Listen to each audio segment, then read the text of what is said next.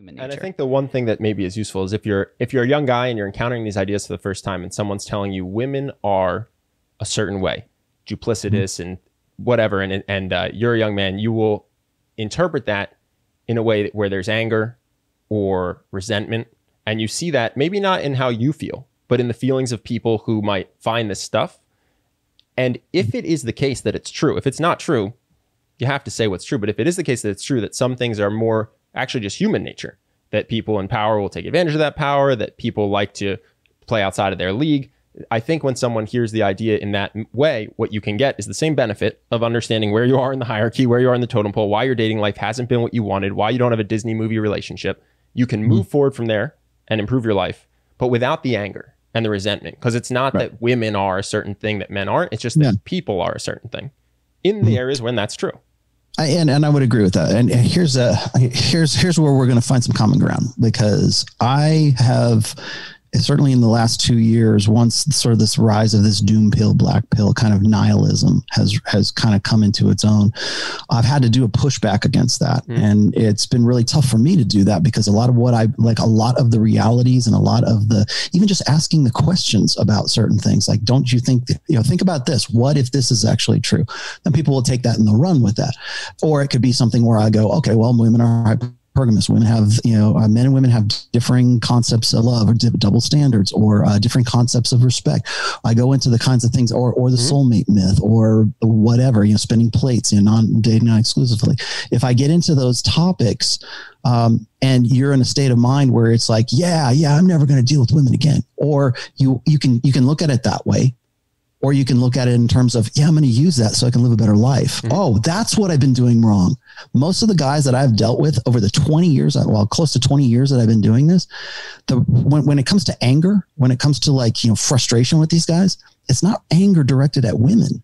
It's anger directed at themselves, because they go, damn it, I knew this stuff was true. I just never had anybody to tell me, or to articulate it for me, or to let me know what this is about. One of the reasons I wrote the second book, Preventive Medicine, is because I had so many guys going, Rollo, I wish I would have had your book before I decided to have kids, before I got married, before I got into this dead bedroom marriage, or before I moved to this state, or I took this job, or whatever, because if I would have known that, I would have made different decisions. So I wrote that because I wanted to give guys a timeline as to what they can expect from women, generally speaking.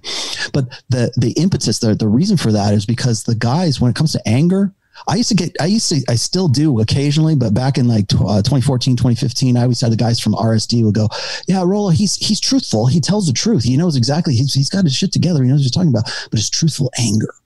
I'm like, no, it's not anger. It's how these guys are responding to that. It's not, I'm just giving you tools. Like you're asking me about prescriptions earlier, and how can we go forward, and what can we do with this, or what's the ultimate goal? My ultimate goal was to simply give guys tools so they can build a better life for themselves, to unplug from the way they've been conditioned and what they've thought about their old order thinking and their, the old social contract, because they're in a new order right now and the rules have changed. And if you're playing by the old rules, you're either going to get exploited by that, or you're going to end up living in such a way that if someone around you is not living the same way you are, you're going to get very frustrated with them, because you think they're still playing by that set of rules, where you have this other book of rules right here that you think everybody else should play by. So when I give guys advice, I don't really give advice so much. I just point these things out, right? I just work here, man. I just, I hold up a mirror, and you have to want to look in that mirror. And so I get this all the time. Guys will say, well, the red pill is an ideology. No, it's not an ideology. It's a set of tools. It's the Chilton manual for intersexual dynamics. It's like, how does the car run? What parts do I need? How do I put these things together? How you go and use that is really kind of up to the individual at that point. But I have to push back against that. For me, for Rollo Tomassi to say, I firmly believe this, that men and women are better together than we are apart. We are natural, evolved, if you want to say created, whatever, you evolve complements to one another. I can show you the brain scans. I can show you how in our ancestral past, if men were protectors and providers and they were strong, the things that make them arousing to women were the same things that also had outside benefits, like protection. I can kill somebody. I can kill a bear. I can provide for you. I'm parentally invested, that kind of stuff. Those blue pill kind of the things that we think of as blue pill providership kind of things were only associated with the guy who had his shit together and was a badass and was still arousing kind of thing. We've separated those two since that time, but the attraction and the arousal cues are still part of our hardware, so part of our firmware. So when we talk about like, are we better together? Are we better apart? In an era where MGTOWs and you know, men's rights or whatever say, we no more marriage, screw marriage, we're never going to get together again. And I'm anti-marriage right now, being married for 24 years. I'm not anti-marriage as an institution. I'm anti-marriage as the way we do it now. Hope that you guys enjoyed that clip. If you want to see more like this and have us do more podcasts, we are 100% funded by our generous patrons. And if you'd like to contribute, there's a link in the description, and we'll have one pop up on the screen right here so that we can do more podcasts where we have fun conversations and hopefully some deep ones like this. Either way, hope that you enjoyed the video, and I will see you in the next one.